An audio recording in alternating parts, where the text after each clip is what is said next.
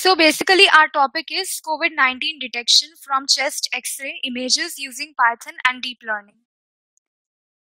I, Ritika Parekh, along with my other group members, Pradipto Chatterjee, Samudra Ganguly, and Tushar Raj, under the supervision of Somnath Roy Chaudhary, will be presenting on this topic. So basically, our project is divided into four parts. First is the project outline. The second one is implementation. The third is our future goals and the next steps we will be taking. And the fourth one is conclusion.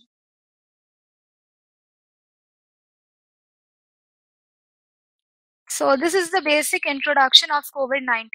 As we all know, we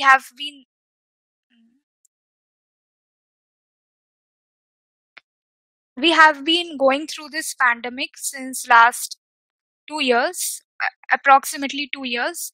So COVID-19 is contagious disease caused by severe acute respiratory syndrome, coronavirus 2. The first known case was identified in China. So these are few of the things about COVID-19. So basically in our project, we will be detecting COVID-19 using the chest X-ray images using Python and deep learning. So now the question arises that why are we using X-ray images for this detection purpose? So first of all, COVID-19 tests are very difficult and hard to come and also very costly. So the COVID-19 kits are not easily available and they cannot be manufactured fast enough, which is causing panic. Given that there are limited COVID-19 testing kits, we need to rely on some other diagnosis measures. So, given we already know that all the hospitals have X-ray imaging machines, so we thought of an idea that if we could detect COVID-19 using the X-ray images, then it would be cost efficient and also very easy. So a drawback is that the X-ray analysis requires a radiology expert and takes significant time. So, which is precious when people are sick around the world. Therefore, developing an automated analysis system is required to save medical professionals valuable time. This drawback is not of our model. This drawback is that any expert can only detect between a pneumonic patient and a normal patient, but our model can about it's 97% accurate at this time. So this is not our Without the drawback. experts, common masses can also use our application and detect using the chest X-ray that if they are having COVID-19 or not. So we'll be using your deep learning, which is a subset of machine learning, which in turn is a subset of artificial intelligence. So here we'll be using neural network. So neural network is a system modeled on human brain consisting of an input layer, multiple hidden layers, and an output layer. So here we give input as pixels, and there are hidden layers in between, and each of these nodes have a particular pixel values, that is denoted by x1, x2, x3, and so on. And there are particular weights W1, W2, W3, W4, which keeps on adjusting until we find, and a bias is obviously there with each layer, and these keeps on adjusting itself until we find an accurate solution. If there is an error, this is fed back to the previous layers, and again weights and biases adjust until we find the accurate solution. So types of neural networks. There are mainly 5 types of neural networks. Artificial neural network, which is used for pattern recognition. CNN, which we are here using for our model because it is best suited for image processing. RNN, that is recursive neural network, which is used for speech recognition. DNN, that is deep neural network, that is used for acoustic modeling. And DBN, that is deep brief network, which is mainly used for cancer detection. And so the idea behind CNN is it is designed from actual human brain cortex. It is based on that design. Human brain cortex is designed such a way that it can differentiate between images, differentiate between other objects. The CNN are also defined in that particular way. So basically our project outline. So here we are using deep learning, specifically CNN algorithm for classification of X-ray images. These X-ray images we have collected from various sources like Kaggle, GitHub, and global COVID chest X-ray dataset. First of all, the data pre-processing was done in the Jupyter notebook, and then the data was uploaded to Google Colab for actually implementing the model.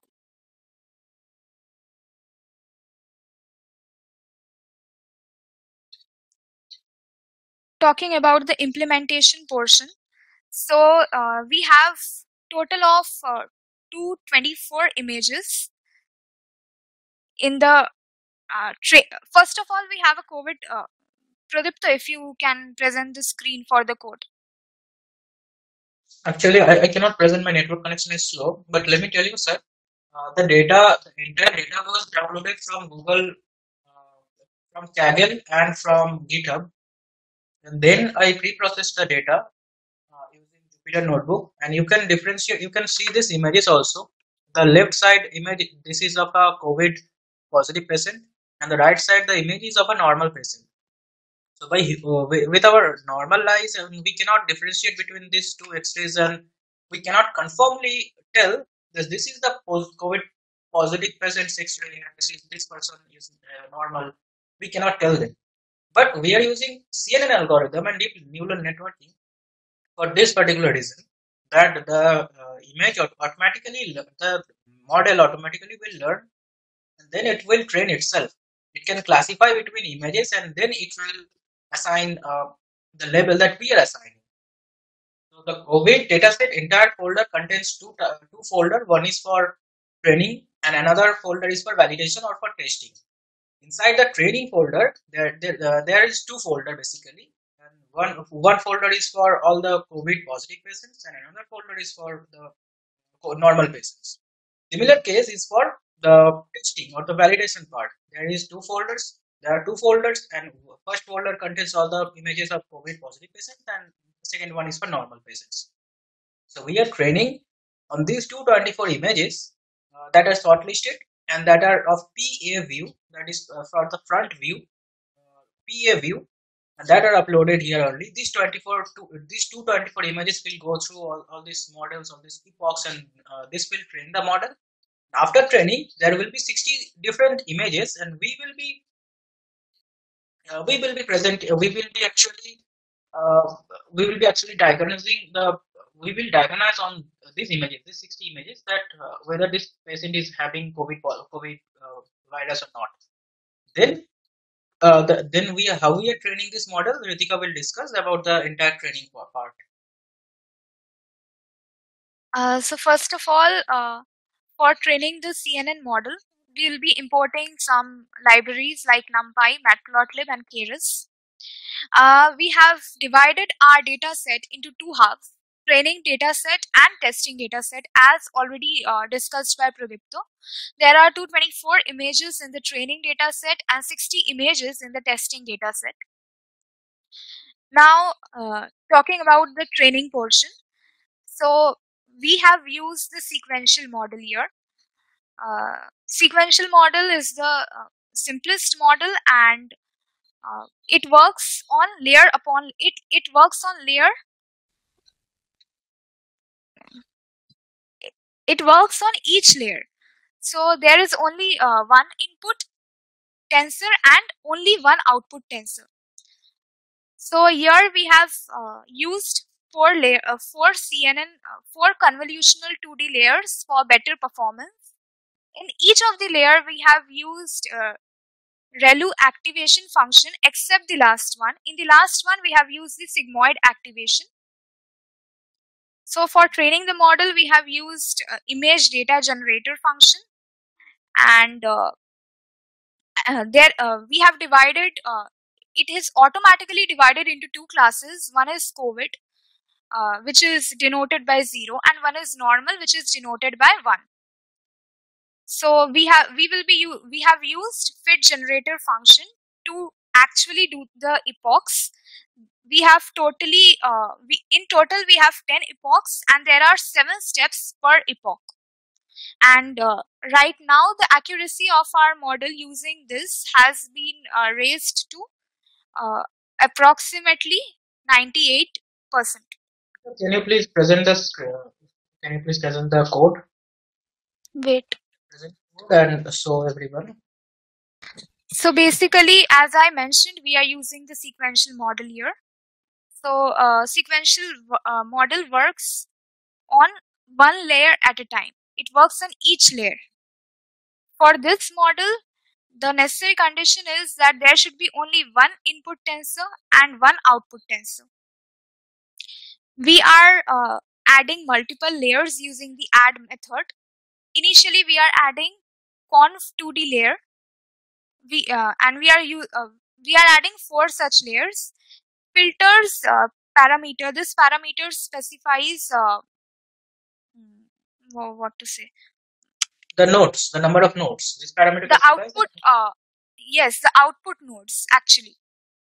Activation. Yes. Yeah, the nodes. Activation function which we are using is ReLU here.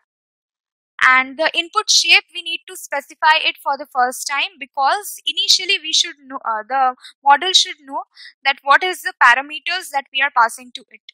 So input shape is necessary for the first time, and then we can skip this. Max pool 2D layer.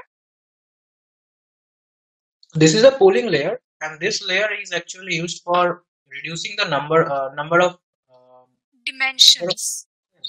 Dimensions and number of cells. Suppose a vector is containing 7 cross 7 matrix is there, and if we want to reduce the size to 5 cross 5 or 5 to 4 cross 5, then we use this.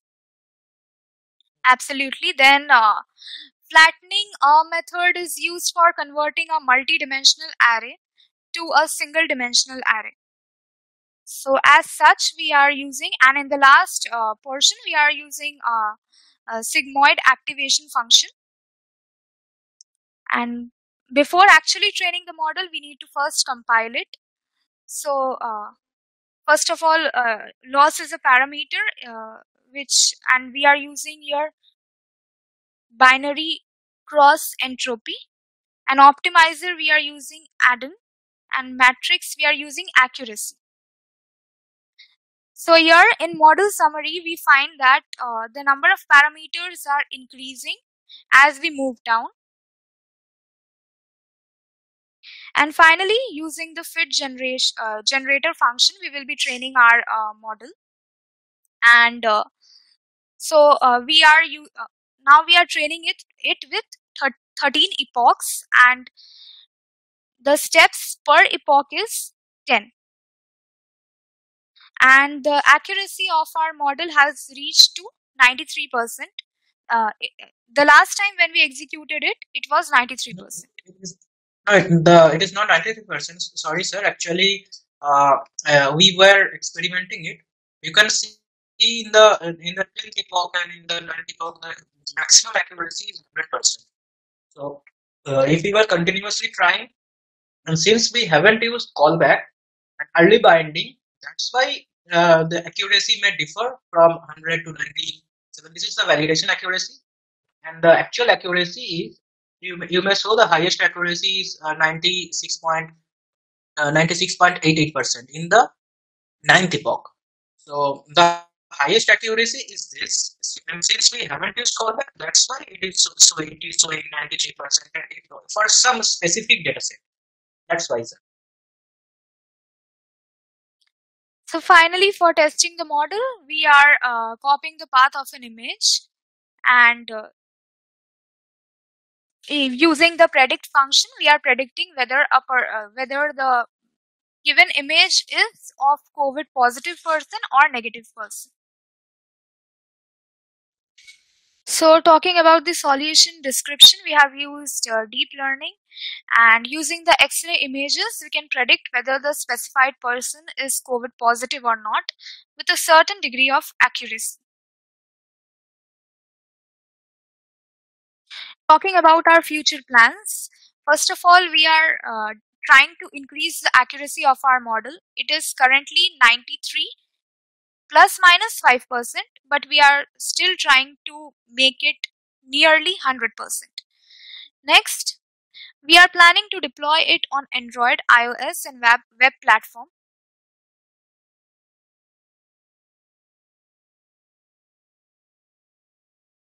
Concluding this, so this project is intended to help people by providing a cost-efficient alternative procedure to detect COVID from an X-ray image with the help of deep learning and available data sets.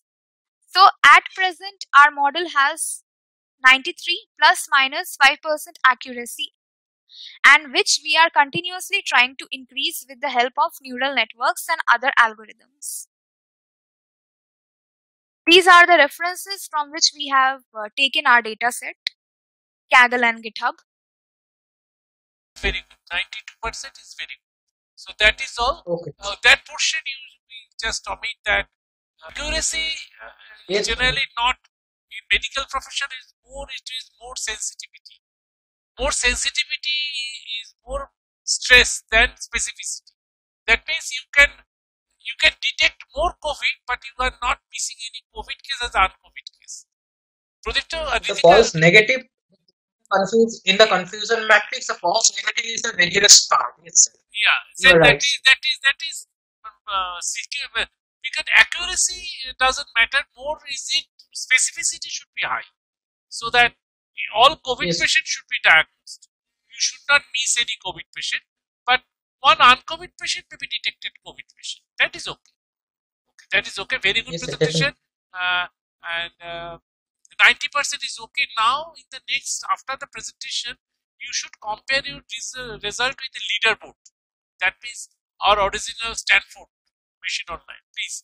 And that is, you should target Yes. the world, not college or so. That is thing. And other than COVID, can you extend it to pneumonia or any lungs related, or either binary COVID, non-COVID? Can we diagnose it for few more classes like pneumonia, different types of lungs from the same image? Can we do it or not? We can think of in a paper, okay? And we should consider the leaderboard at a Stanford case. Okay? Very good. I think we wish you all the best. Thank you for late night and presentation. Very good. Samudra, I think some issue with the connection. I think it will be clear. Thank you. Take care. Anything else? So you Yes, just sir, change those and very good. Acha, more you should, Ritika and Pradipto, you should more stress on your presentation on the actual coding, and you should mention a little bit of confusion matrix and alpha learning, certain pictures. And another thing, Ritika, you have mentioned artificial neural network, CNN, RNA, Yes, that yes, deep yes. network. I think that will clutter our, because we are not doing only artificial neural network, convolutional neural networks, RNA. That's enough. I think that slide is informative, but not a value add to your. In fact, Pradipto, you take the slide from Stanford, that original problem side. That screenshot you can share. That you are guiding by the original lung sensor test data and all this. That you can mention. That we are targeting the online Stanford problems. Okay. Okay, sir. Very good. Very good. Take care. Good night. Thank you all. Thank you, Yes, sir. Thank you, sir. Tushar. Thank you, sir. Ritika. Thank you all. Thank you, sir.